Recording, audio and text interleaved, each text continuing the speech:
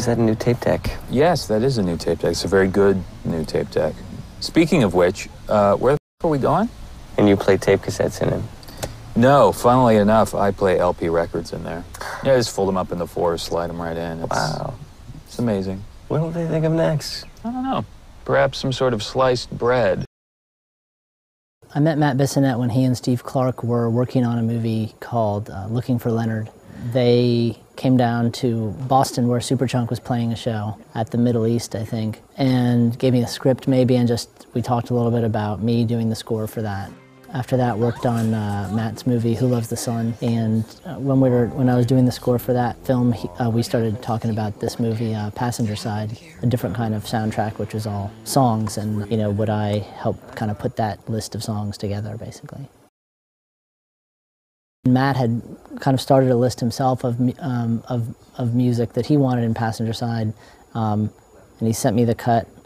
And I watched it and kind of put together a really long list of my own and sent it back to him. And so it was just kind of this back and forth conversation really about it, narrowing it down to what he thought worked best in the movie and what we could actually get the rights to use and that kind of thing.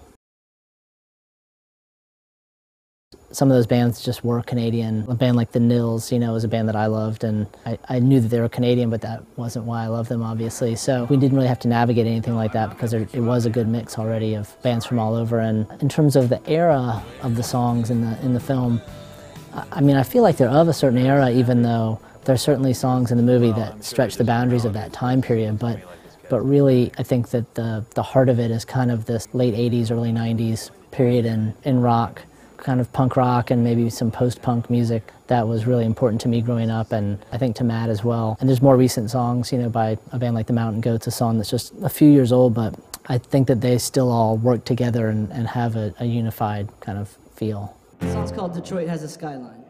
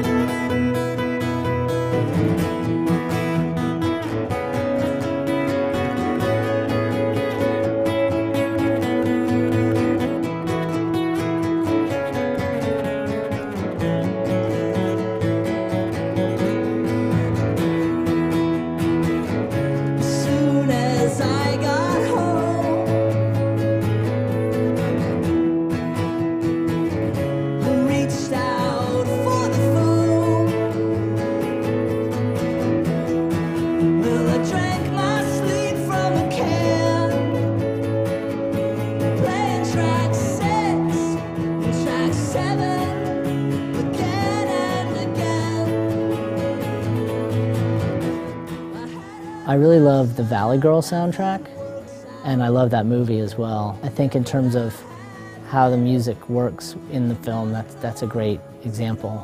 A more recent film than that would be In the Mood for Love, which is, I believe, a Wong Kar-wai movie that has an amazing soundtrack of both score and also some Cuban music, which works surprisingly well with the film. It's pretty great.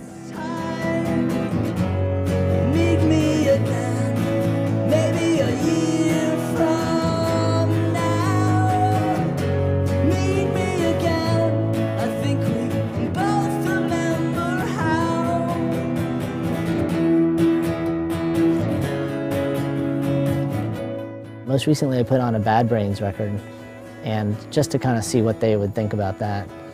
And they loved it and they just tore up the room basically.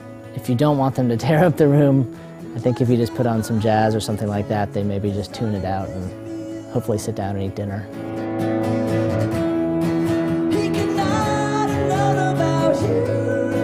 Our daughter is 6, and I've made a few different mix CDs that we listen to on the way to school of just songs that she likes, and it's really impossible to predict how she latches on to certain things, but there's a song by Brenton Wood called Oogum Boogum. She really liked that song, but for whatever reason, our 2-year-old son, when he hears that song, it soothes him in a way that nothing else will. So if we're taking a car trip and he's screaming in the back seat and we put that song on, he will stop crying for the duration of the song. But the problem is then you have to keep starting that song over, and over again, because as soon as it's over, if you try to go into another song, even if it's another Brenton Wood song, like, he's not having it.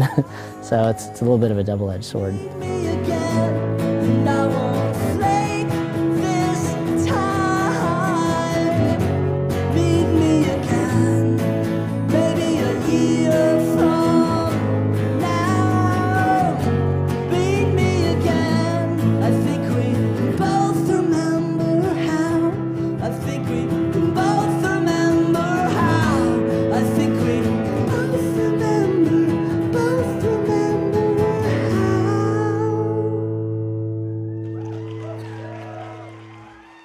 If there was a plot to the new Superchunk record, it would be confusing.